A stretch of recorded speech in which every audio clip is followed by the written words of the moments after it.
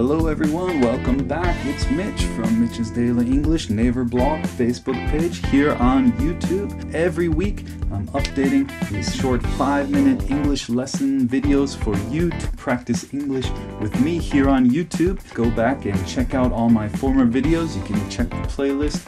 I've got all of those videos there for you to study, share, let your friends know that they can study English with me on Facebook, on Twitter, on Naver. Just spread it around, tell everybody. Today we're going to continue a series that I started several weeks ago. We've done 2 already in the series. The series is on pronunciation. Pronunciation means how you speak, how you say English letters, English words, okay? How you make the sound. Very important because when you speak to a native English speaker, someone from America or Canada or England, someone who hasn't lived in Korea for a long time, or maybe never been to Korea, they have a hard time understanding a lot of Korean pronunciation, okay? So you need to practice. If you want to speak to native English speakers, you need to practice because it's a very big obstacle, a big barrier in the way of studying and communicating with foreign people. So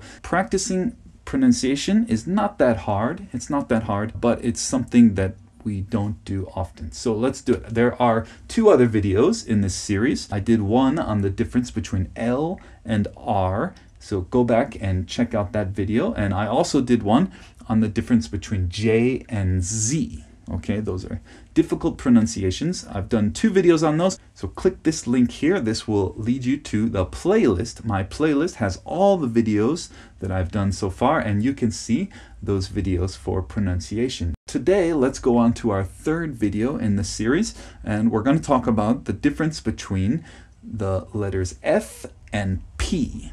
F and P. These are very confusing sometimes for Koreans because in Korean language you don't have an F sound exactly. You have a P sound, very similar to a P. So P is not difficult for Koreans. Thankfully, P is very easy.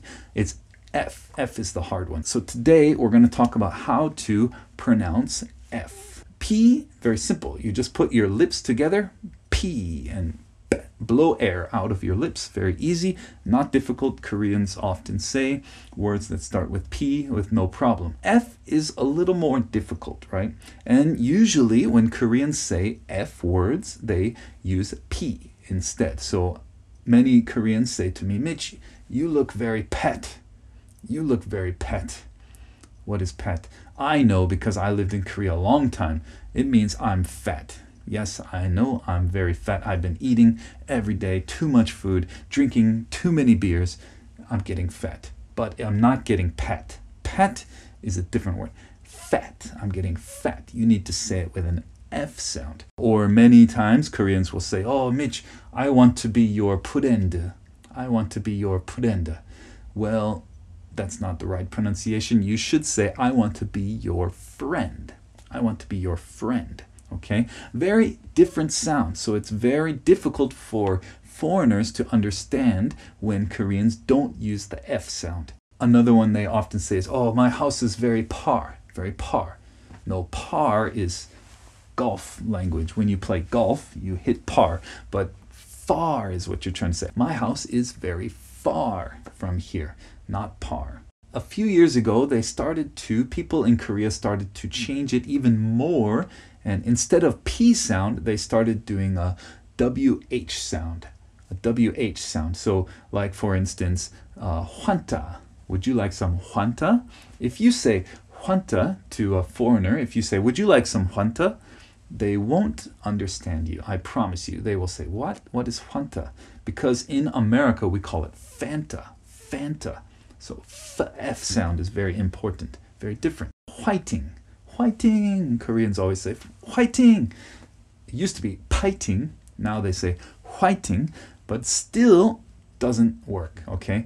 And by the way, fighting, even if you say F, fighting is Konglish. It's not English. If you say fighting to an American, they might try to fight you because we don't say fighting. So don't say that. But the pronunciation should be F. Fight, fight, not quite. So it's very different. It's very important to get it right. So let's practice it, okay? As I said, P, not difficult. P, just put your lips together and blow air. P, okay? But F, I put a chart on the blog. You can see the chart.